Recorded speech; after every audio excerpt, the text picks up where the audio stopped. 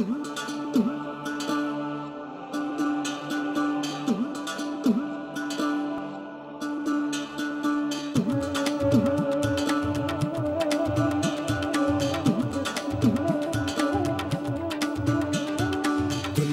जब सोई हो तुम जाग जाते हो, पहले रब के सामने तुम हाथ उठाते हो, फिर मखलूक की खिदमत में तुम झुक जाते हो। दूध की ये नेमत हम तक पहुंचाते हो। तूने जीवन की तस्वीरें रंगों में है ढाली, तेरे दम से है आती हर घर में खुशहाली। खुशहाली हो, खुशहाली, खुशहाली हो, खुशहाली।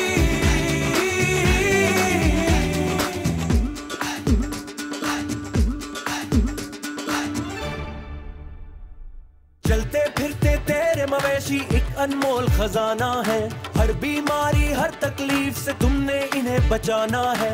याद है रखना तुमने अपनी पैदावार बढ़ाना है, आगाही और इल्म के हर पहलू को अपनाना है।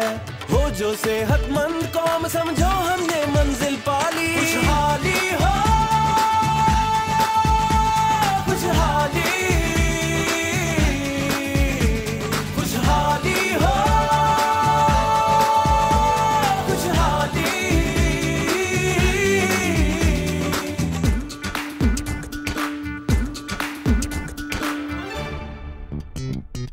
आज से है ये अज़्म हमारा और खुद से भी है पैमान। तंदुरुस्ती और सेहत बनेगी यूं ही हम सबकी पहचान। धरती होगी शान हमारी, हम होंगे धरती का मान। तेरी अपने खुशहाली की राहों में मारी है जान, और तरक्की की ये राहें हम सब ने है अपना ली। खुशहाली हो,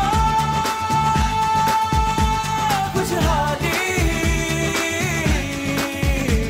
खुशहाली हो,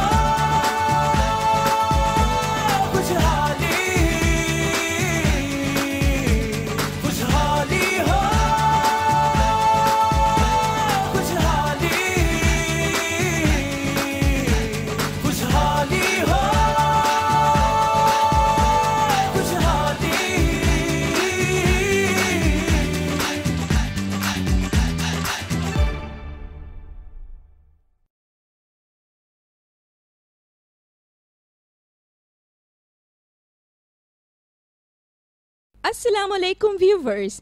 Dr. Nasir and Ruby Anam, your hosts, are back with yet another Dairy Hub training program. And how are you, Dr. Nasir? I'm fine, Ruby. Great, you look very well. Viewers, water is life, a vital part of our daily diet. After oxygen, water is considered to be the most important for both animals and human beings. Today, we will discuss the importance of water in the milk and meat production and role of water in animal health. To talk on these issues, we have invited Dr. Muhammad Ashraf. Dr. Ashraf has been associated with a multinational company as an expert on livestock for quite a long time. Come, let's meet him. Assalamu alaikum, Dr. Ashraf. Wa alaikum assalam. Dr. Ashraf, thank you for being with us today. Please, first of all, tell our viewers what is the role of water in the lives of animals and what is its importance. Dr. Nasir, water plays a vital role in the health of animals and their milk and meat production. Its importance can be construed from the fact that in order to produce 1 liter of milk, an animal requires 4 liters of water. Moreover, water plays an important role in the digestion of feed, excretion of waste materials from the body, and transportation of digested feed to all organs of the body as a carrier. The importance of water can also be realized from the fact that the animals can survive without feed for even 20 days. But the loss of even 1/10 of water in an animal's body may cause its death. Secondly, the production of milk can rise from 1 to 2 liters daily if a sufficient supply of water is available for the animals at all times. Dr. Ashraf, how much quantity of water should be made available for animals in summer? I could state an average quantity of water for daily consumption, which should be somewhere between 60 to 120 liters. However, A heavy animal can consume up to 160 liters of water daily. But one important thing to be considered is that you cannot give any animal 160 liters of water all at once. It should be made available all day and night round the clock, because 2 hours after feed consumptions, animals require much water, and thirst can vary according to different hours of the day. The best advice would be to make a constant water supply available for the animals, rather than serving them twice or thrice only, because it's possible the animals are not thirsty at that time or they have not eaten as yet. Water consumption in animals depends on their feed, weather conditions, and the quantity of milk produced by an individual animal. This was very useful information, Dr. Ashraf, but I have a concern. You said that ample water availability should be assured in order to increase an animal's production, and even we have experienced it that free water access lasts positive effect on animals' health and production. But a common factor among smallholder farmers is that they lack resources or lack knowledge to improve their dairy farming practices. And so, considering that group, what do you suggest that how many times in a day an animal should be offered water? In summers, I would recommend offering water 4 to 5 times, and in winters it should be at least 3 to 4 times a day. However, I don't think that is lack of resources, but rather traditional mentality in farmers, which holds up their progress. A motivated farmer realizing the importance of water would easily find a solution. For example, if a plastic drum is cut and 3 legs are attached to it in order to shape it in a form of a vessel which is in reach of animals, it can be used to offer them water even if they are tied to their respected places. Dr. Ashraf, what are the effects of dehydration in animals? The immediate consequence of dehydration is decrease in production of milk. If the animal is deprived of water even for 1 day, a decrease of 2 to 3 liters of milk occurs the very same day. The eyes of calves are badly affected and sunken, which is prominent consequence of dehydration. Also, because of dehydration, their hides stick to their body and animals become weak and fragile. As far as adult animals are concerned, dehydration not only affects their production but also causes acidity in their stomachs, which may cause indigestion and decrease in production. Doctor, that was very well described. You talked about calves previously. Could you tell us from which age should they be given water? It is very important that when a calf is 3 or 4 days old, the owner should offer him clean water. But there is a misperception amongst farmers that calves should not fed on water. Let me correct this. It is not water but dirty water which should be avoided, because that makes calves ill. So, it is not water which causes stomach disorders, but dirty water in particular. It has been observed that in summers, a 3 to 4 day old calves find great bliss in drinking water. Dr. Ashraf, so we can conclude from your remarks that it is not just quantity but also the quality of water which is important. What about water quality for adult animals? It is extremely important for water quality to be good for them too. As we have discussed earlier, an average animal intake of water is 60 to 120 liters daily. So can you imagine, if the water is dirty, how much microbes and germs it will take with it into the animals? Hence, it is absolutely crucial that water is free from harmful germs and waste of other animals as well as free from unwanted salts. Let me tell you that if a dead cat is found in water, even after it is removed and the water is purified through any means, it would continue to carry toxins. Same is the case with rodents. Many diseases are spread through their rotting and decomposing bodies. There are a lot of harmful germs like E. coli which are transferred to water through animal waste, and if that contaminated water is consumed by other animals, it can cause a variety of diseases. Stagnant water is strictly forbidden for consumption. It is just like feeding poison to animals, which would cause health hazards. In such conditions, what to think for better milk production when animals' lives are at risk? Water should be clean and pure and preferably tested at a laboratory, because nowadays water is polluted with pesticides which can also cause changes in the pH of water. Undiluted salts or chemicals on the surface of water can also cause changes in water which may affect animals later and can also affect the water intake, thus resulting in reduced productivity. So, finally, water must be free from chemicals, dead animals and other waste pollutants. It should be tested from a laboratory, and stagnant water is absolutely forbidden for consumption. Doctor, this discussion has been very informative and our viewers must have gained a lot of usable new information. Some people say that the temperature of water also plays some role. Yes, it does.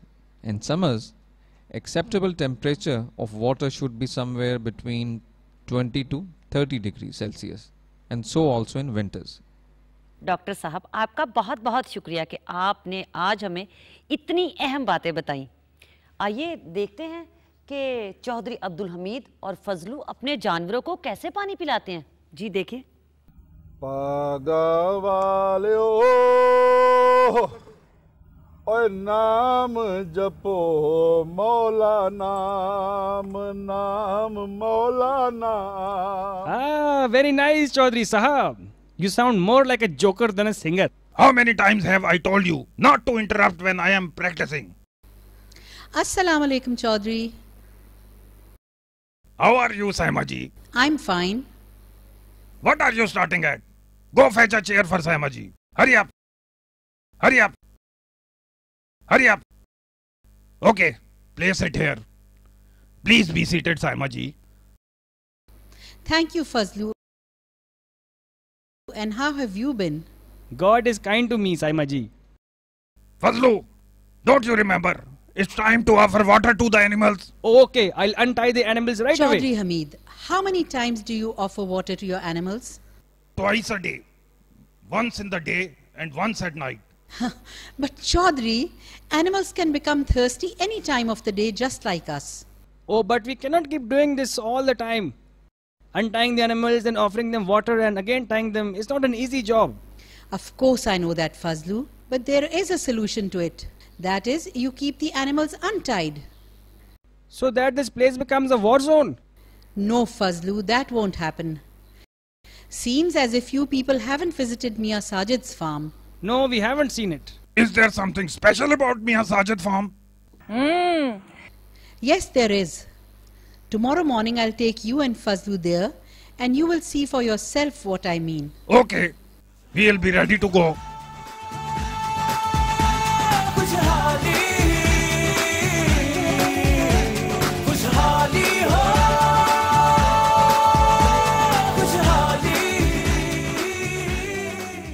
How are you doing, Chaudhry Saab?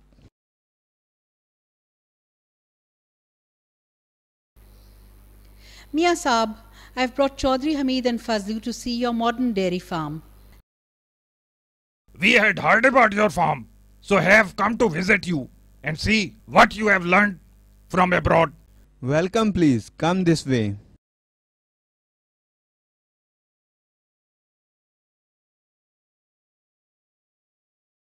This is my animal shed. Fazlu, what are you thinking? I have a question in my mind. Just one? Ask away. I am thinking how much time would be needed to untie, serve water and then tie these entire animals. It must take 4 to 5 hours. No, Fazlu, it's not like that, because these animals are always untied and water is available right side in their shed. Animals eat and drink freely whenever they feel like it. Chaudhry, because of clean water and an open environment, these animals produce more milk. If you keep the animals untied and they eat and drink according to their will, it would help them in digesting their feed. So it would be wise for you to keep your animals untied too. But Fazlu is correct when he says that leaving the animals untied would result in animal scuffles. Praise be to God, Chaudhary Sahab, that you agree with something that I said. Oh no, Chaudhary Sahab. My animals are in open environment in front of you and we face no such problem. Very well then. I will also make a water pond in my shed and it will benefit me in another special way as well. And what is that? My animals will eat and drink whenever they want to. And so I would not need a lazy person like you. Oh no!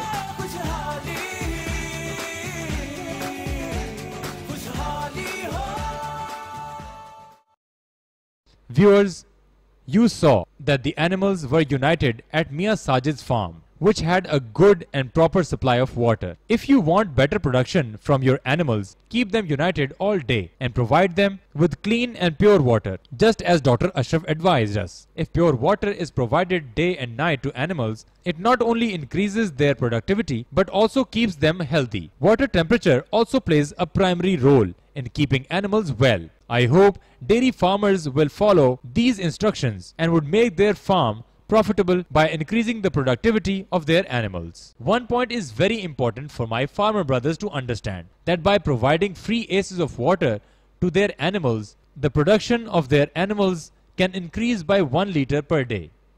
One point is very important for my farmer brothers to understand, that by providing free access of water to their animals, the production of their animals can increase by 1 liter per day. Well, I would have definitely done so if I owned an animal. Now, will our farmers also do so? Dr. Ashraf, thank you so much for coming to our show and providing us with such important information. Now, this episode of Dairy Hub Training Program has come to an end. Soon, we will be back with another episode of Dairy Hub Training Program. Allah Hafiz.